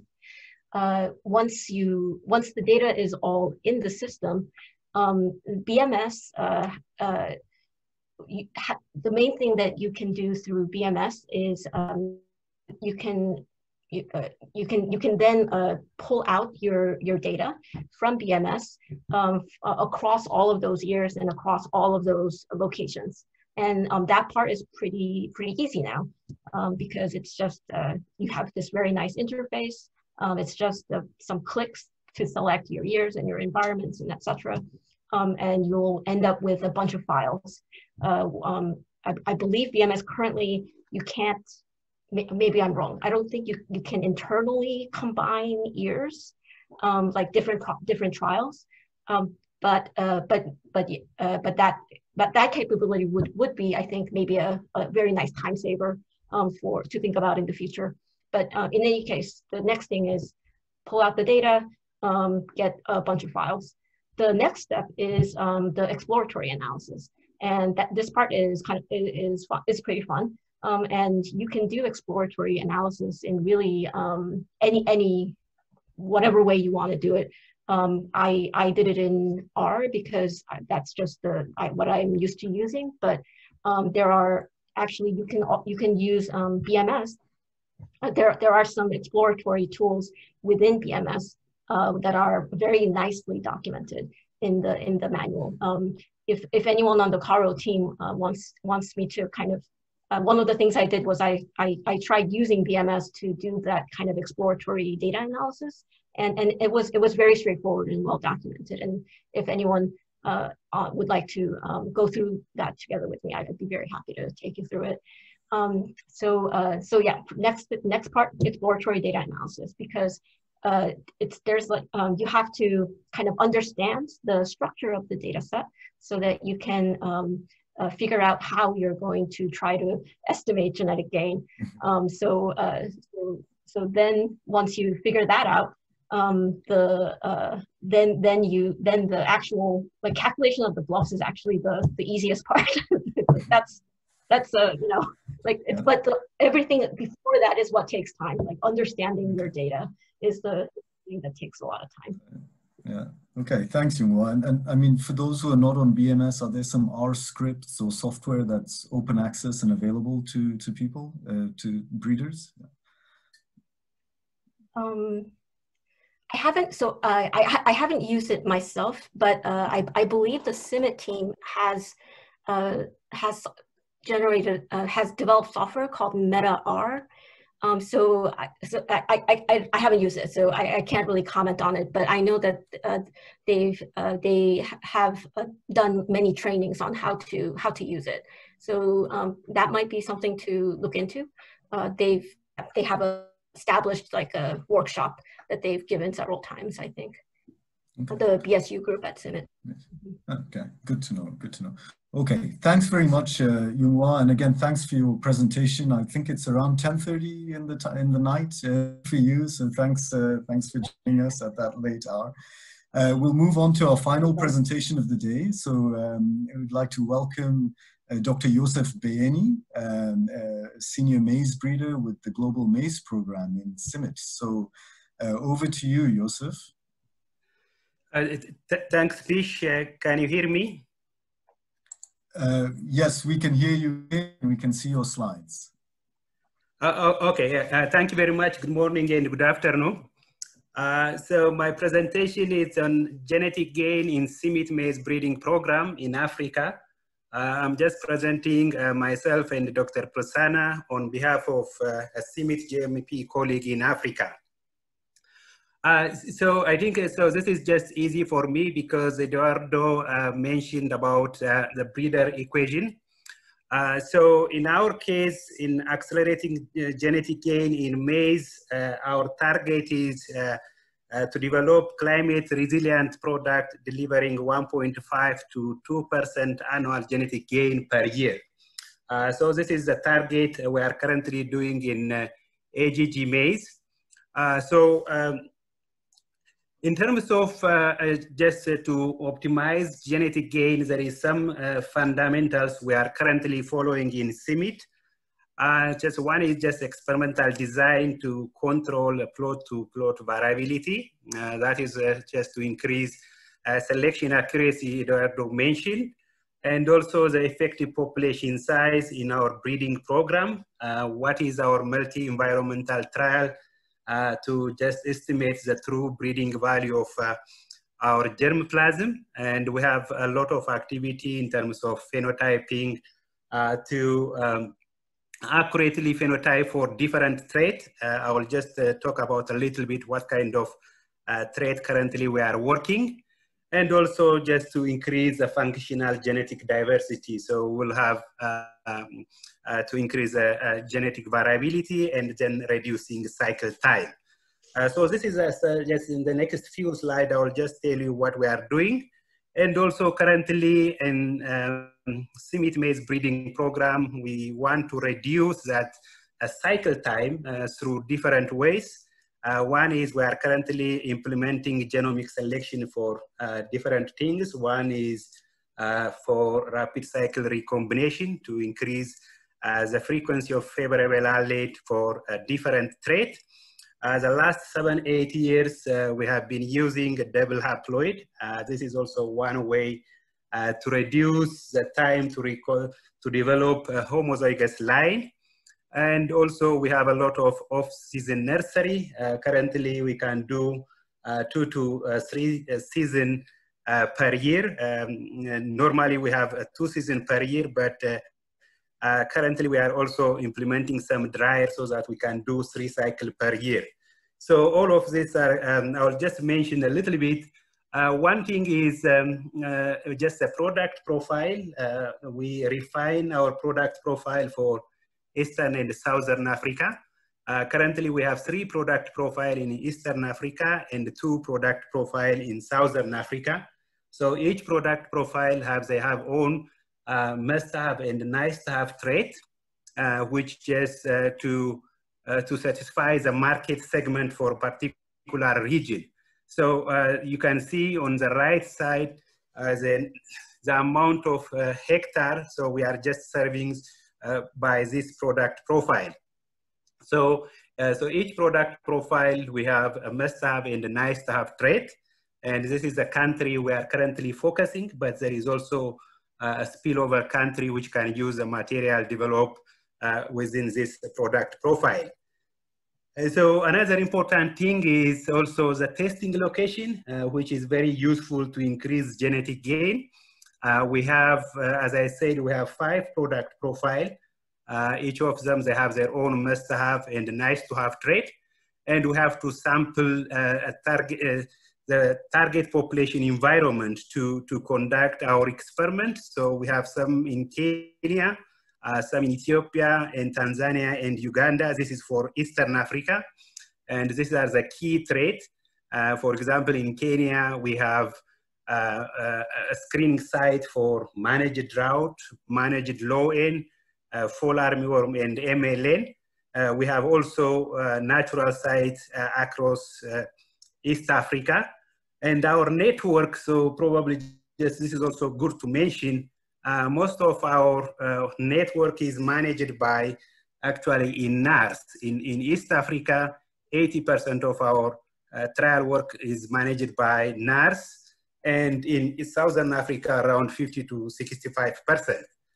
And then this is the product, the market segmentation in the product profile in Southern Africa. We have one for intermediate to late, and another one is for early and extra early maturing. You can see the key traits for yield, agronomic trait, biotic and abiotic stress, and also seed producibility for our advanced material. And so in CIMMYT, so we have this a stage gate advancement process. So we organized our breeding program starting from stage 1 to stage 5. And then, so we have also different people specialization. One which is focusing on line development, and another team is focusing on the product development, and we have also a seed system specialist. So if you see in the first one, which is stage 1 and stage 2, this is just managed by line development team in terms of making crosses, evaluating stage 1 and stage 2.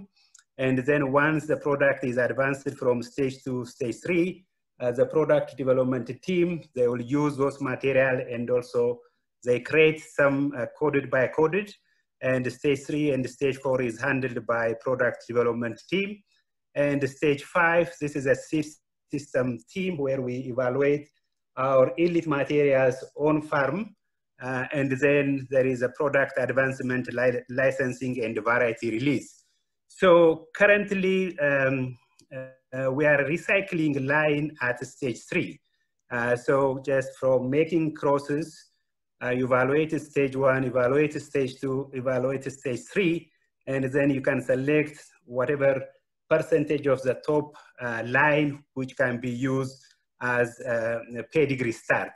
But we have done some work with EIB and Eduardo to just reduce the breeding cycle instead of going stage 3 to stage 2, and the simulation is it is very good. So we are currently trying to use some additional data and implement in our product profile.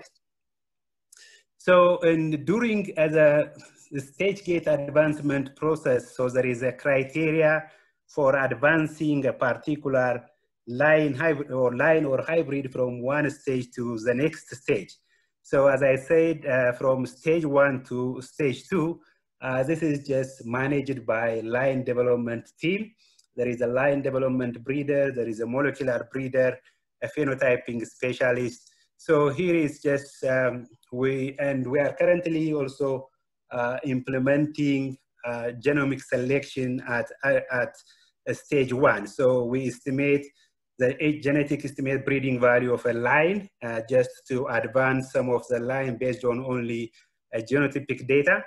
And here, depending on the product profile, every year we are evaluated around 1,000 to 1,500 lines in each product profile.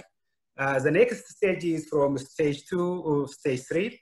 This is also a line development team. The only difference here is the line which is selected from stage 1, we will just increase the number of testers, and we also increase the number of location, and then we just apply some selection intensity to advance it to stage 3. So from stage 3 to stage 4, this is where we are doing annual product advancement meeting, and all of us will just evaluate the data, and then we advance those materials which meet a certain threshold for depending on each product profile. And so another thing, just to improve genetic gain, we have to also improve our phenotyping site. So we have a group of a researcher who is focusing on starting from site selection, optimization, monitoring, and improvement.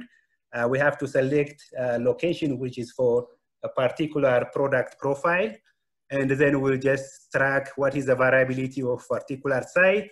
And we are also increasing some of our key locations. We are currently using drip irrigation to increase the heritability of a trial. And another activity also is networking. This is one of the most important in CIMMYT maize breeding program. So we have a network of different sites from Southern Africa to East Africa, where we evaluated for drought, MLN, nitrogen use efficiency, and different traits. So our product, our germplasm, is evaluated across several locations, and our focus is yield is our focus, but also yield stability is one of the major important things in our breeding program. And the second one is we are always updating the protocol, whether it is for drought or low nitrogen or heat, and then data collection methods. So there are several methods currently collecting data. We have some KD Smart, we have field log. So these are currently, we are collecting data from the field, and it can easily move to the database. As I said, the most important thing is phenotyping. So if you want to breed for drought, you have to have a drought screening site so that you can easily see the difference between genotype. And if you, for example, the one in your left is in Kiboko, you can see the drought susceptible and drought tolerant. On the right side is Terticum leaf blight in Kakamega. So you can easily see which one is tolerant and which one is susceptible. And then MLN screening at Naiversha, you can easily identify which line or hybrid is tolerant and which one is susceptible. And of course, we are also want to see it's not only for stress, in case if there is good, favorable rain, the particular hybrid also should be performed under optimum. And another thing which we, the last 7-8 years, we integrated DH in our maize breeding program in Eastern and Southern Africa, which definitely increased a lot in our genetic gain. The last 7 years, we have developed 350,000 maize DH line.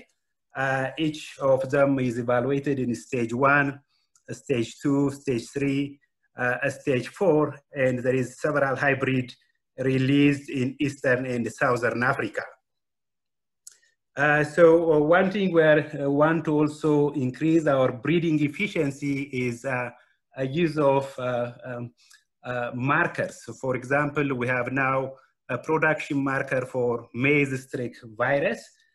So this is just currently we are implementing all a new DH line. As soon as we generate a new DH line, before it goes to stage 1 test cross.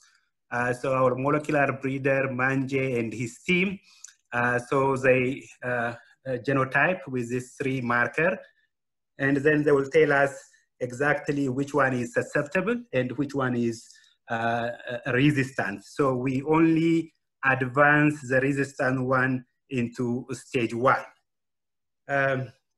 the last 5 to the last probably 7, 8 years, we have also evaluated a lot of things in terms of genomic selection. One is to recombine, especially for drought, to recombine favorable alleles into our germplasm, and we evaluated a different cycle, cycle 0, which is the initial population, cycle 1, which is recombined using a marker, and cycle 2 and cycle 3.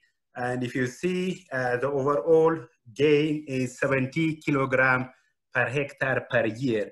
This is under drought.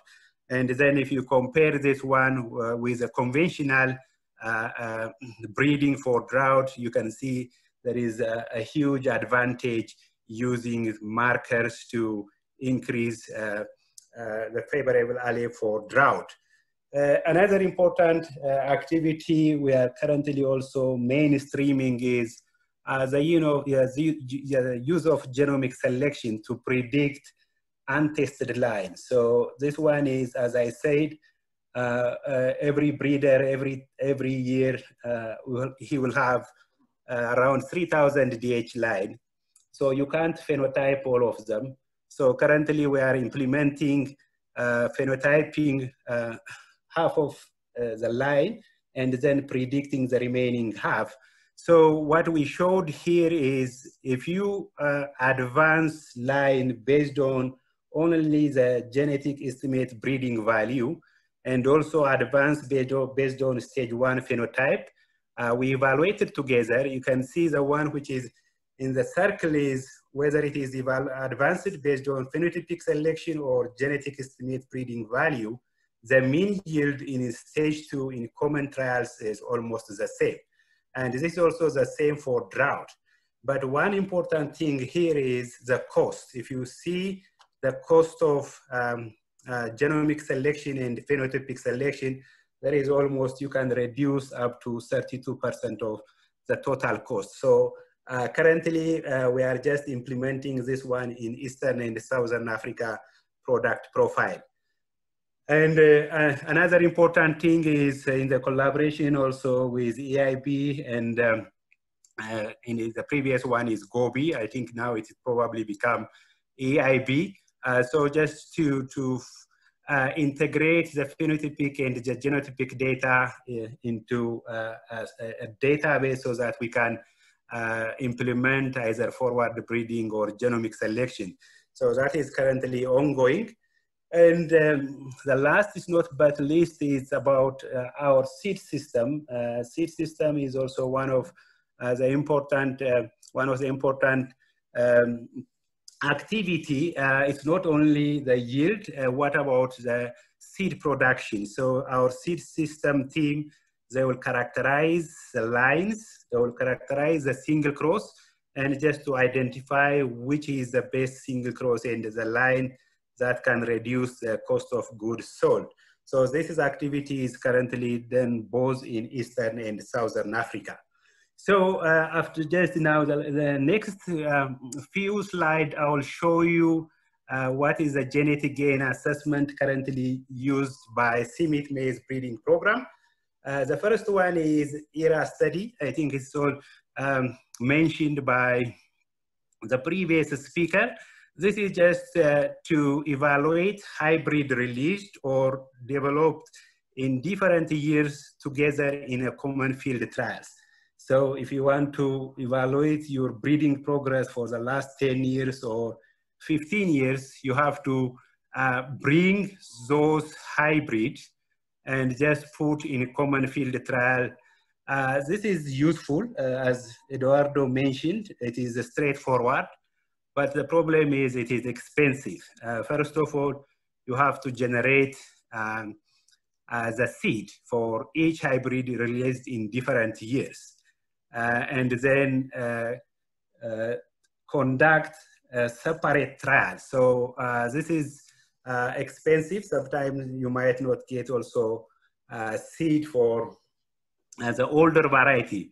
The second one is, which is mentioned by the previous speaker, is about the historical or long-term yield trial. So This is useful, especially for breeding program with a long-term history. If you have data for the last couple of years, that is a normal yield trial data, you can do also the genetic gain study. I will show you an example for both. The third one is it is not actually a genetic gain study, but you can monitor your breeding progress simply by adding a new hybrid or commercial check in your breeding program, and then you compare what is your breeding program progress compared to the established commercial hybrid. So this one is easy to do, just to see whether you have good germplasm that can beat the best hybrid in the market. So one study, which is an ERA study, this is the one which is done both in Southern Africa for early and extra early, and another one is for medium maturity in East Africa. So this is the ERA study in Southern Africa. Is for the last 18 years, from 2000 to 2018. In Eastern Africa for 9 years, starting from 2008 to 2016. We included some commercial check. This is the number of entry, and then here is the management group. So we have an optimum, we have random stress, drought, low N, and then it is evaluated both by NARS and also private seed company. So this is, let me show you. So this is a one for Southern Africa for early maturing the last 18 years. So this is the one in an ERA study. You can see this is the mean when they started in 2000. The mean is around 6.8 ton per hectare, and the annual genetic gain is around 123 kilogram per year. And then the percentage of genetic gain is around 1.81%. If you remember my first slide for this project, currently we are working, we said from 1.5 to 2%. And then for random stress, this is, you can see the mean yield when we start the project is around 4 tons, and the annual genetic gain is around 76 kilogram per hectare per year. And the genetic gain is around 1.83%. And for low nitrogen stress, this is also the same. You can see a good genetic gain around 64 kilogram per hectare per year.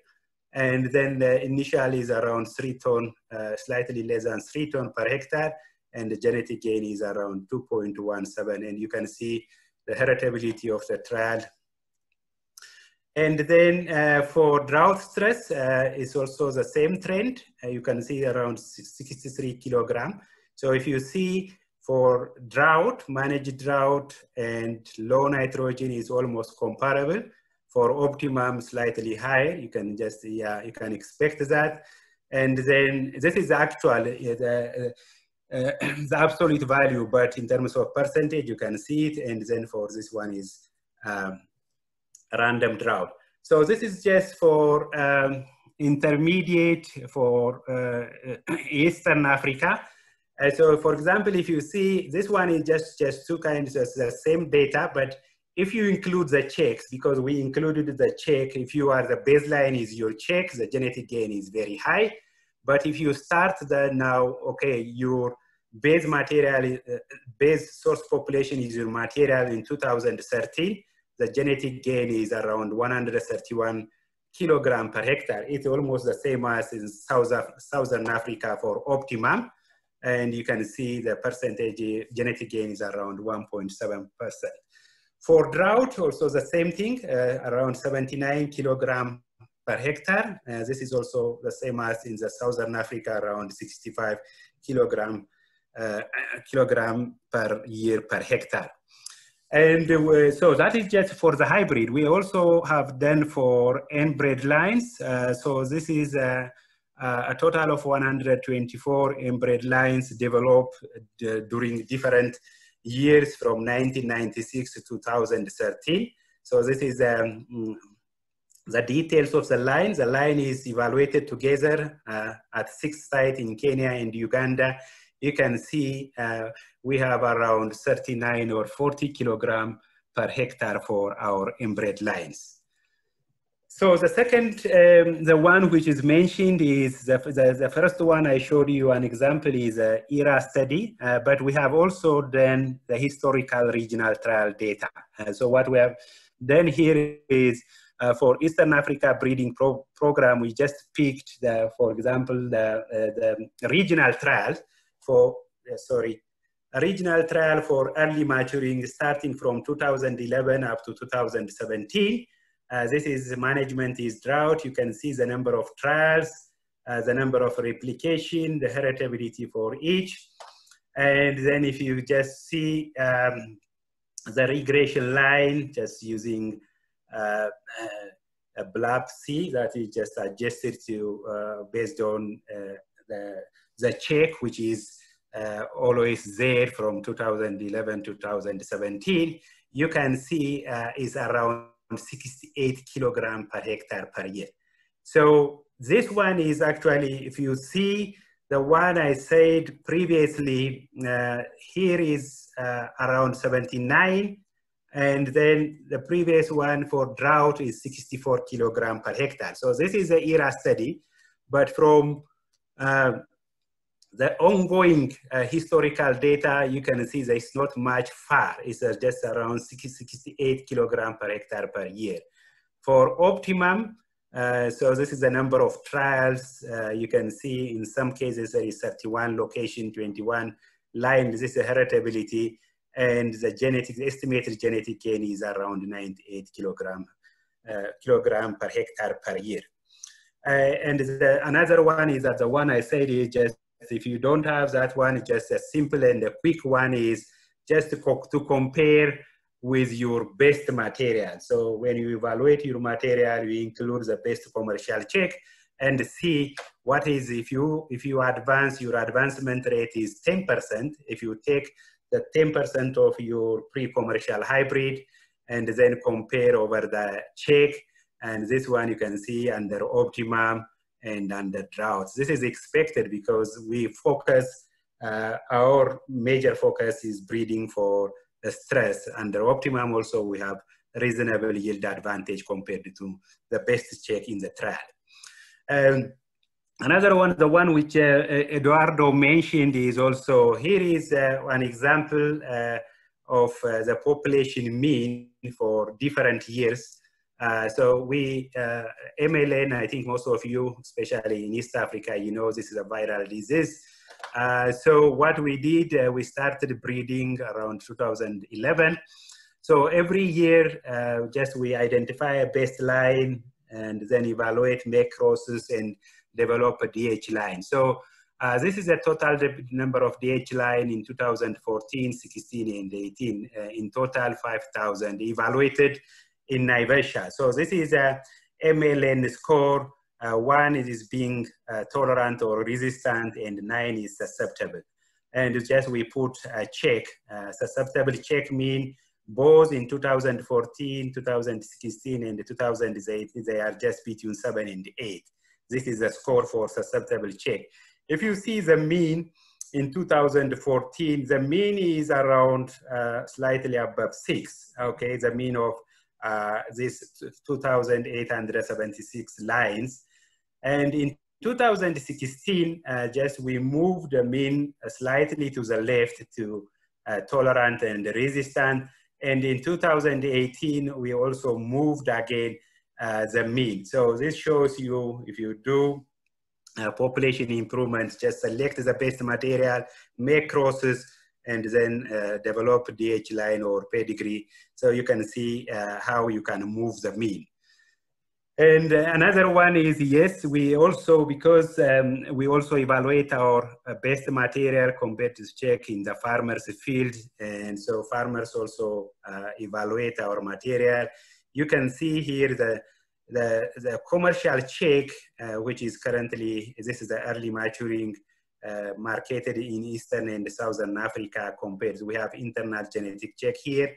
We have internal genetic check, and this is recently released or allocated hybrid, you can see overall evaluation by the farmer, yield, and early maturity. So this shows you that the genetic gain we just observed under on-station trial also translated to on-farm trial. And this is my last slide.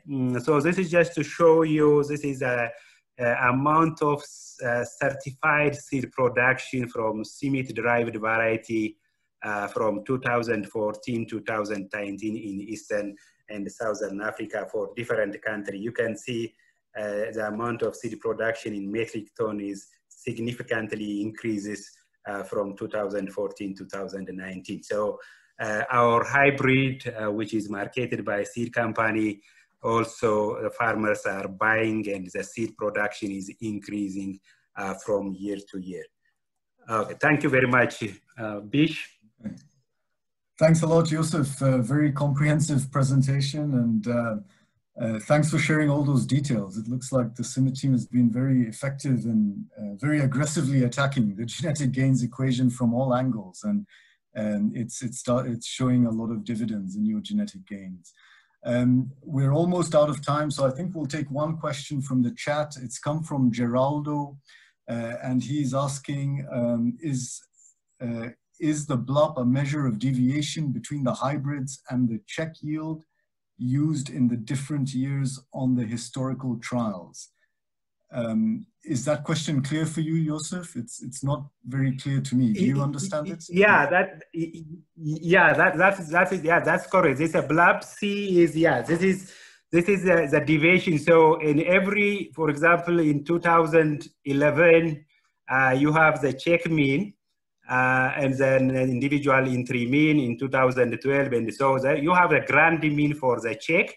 And so what you do is now for each entry, you have that the BLUP, and then you reduce, you minus the mean of for that particular year, and then you add the grand mean. So that is the one which is just is useful to calculate the genetic gain from historical data.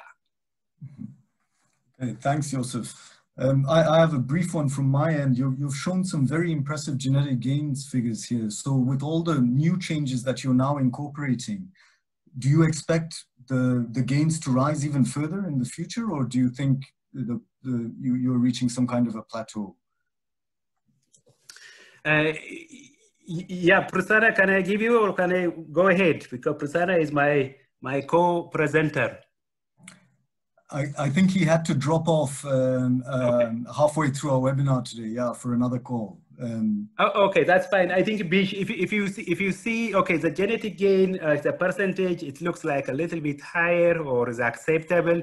But if you see the absolute value of the mean yield of our hybrid, so I think by implementing some of the new method, I think we can still increase the genetic gain. So currently we are aggressively introducing some functional diversity from XPVV material, and we have evaluated. I think there is a potential to increase yield potential and plant architecture. So by implementing different ways of, if you reduce, definitely if you reduce the breeding cycle, the cycle time, you can increase genetic gain. So there is a lot of scope for improvement. Okay, that's very encouraging to hear. Okay, once again, thanks very much, Joseph. Thanks very much for this presentation. Really, very much appreciated. Thanks. So now we're coming towards the end of the webinar. Dominic Karanja is assembling all the PowerPoints, and he will distribute them to all the attendees. There will also be a YouTube link for those who would like to follow the presentations again on YouTube. So we would like to especially thank many of the national partners who have joined the call today. I think at one point we had about 140 participants on the webinar. So thanks very much for making time for this. We look forward to working with many of the national programs on AGG in 2021. to conduct retrospective genetic gains analysis and support your programs to make improvements in genetic gain going forward. A special thanks to Dominic Karanja, who organized this entire webinar. So thank you very much, Dominic. And thank you very much to Adam Hunt too. Adam Hunt is the new Head of Communications for Excellence in Breeding, and he has been offering a lot of support to share information about these webinars. So before we close, I'd just like to invite John Derrera maybe to share a final comment before we close the webinar. So I'd like to hand it over to you, John. Thanks, Bish. I hope you can hear me. We can hear you. Okay, thank you very much. I'd like to say a few words here and say this was a very productive webinar.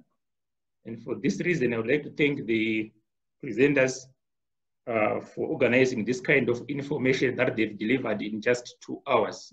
A lot has gone into that. It has been very informative and I'm sure quite inspiring directness indeed. You can see by the way the audience has been engaging through very important questions throughout that there's a lot that will be taken home. And also the fact that at one point there were more than 130 participants, on average more than 120 participants, shows a high level of attendance, which is quite effective and impactful. But most importantly is the nature of the presentations, which touched on the reviews of the methodology that has been used to generate data for genetic gain, and also presenting the historical data showing how much genetic gain has been realized to date. I'm sure this sets a very good baseline for the breeding program, national programs across the continent. Finding that at least there is about 2% genetic gains, it's quite inspiring because we want to do better. So most importantly, during the discussions and the nature of questions that were coming through, it really shows that there are several ways we can do to make further gains, to increase it beyond the 2%. These vary from engaging in smart processes, in selecting parents for future crosses, and also looking at the quality of the testing network, which best represents the target environment where the farmers or the end users who have the products. So I see that as very important. Again, also the presentation of benchmarks, especially in historical data, shows us that as we design our testing going forward, we have to take care of getting the very important benchmarking so that in the future, we'll be able to measure genetic gain very effectively. Otherwise, I thank everyone else for taking part in this. We enjoyed it. It was quite rich. Thank you, Bish. Thanks very much for those warm words, John. And yes, once again, thank you to all the speakers, to John, Prasanna, Yunghwa, Eduardo, and Joseph. Thanks very much. So on behalf of Dan Makumbi and myself, we thank you once again for your participation and look forward to seeing all of you soon in another webinar. Thank you very much and goodbye.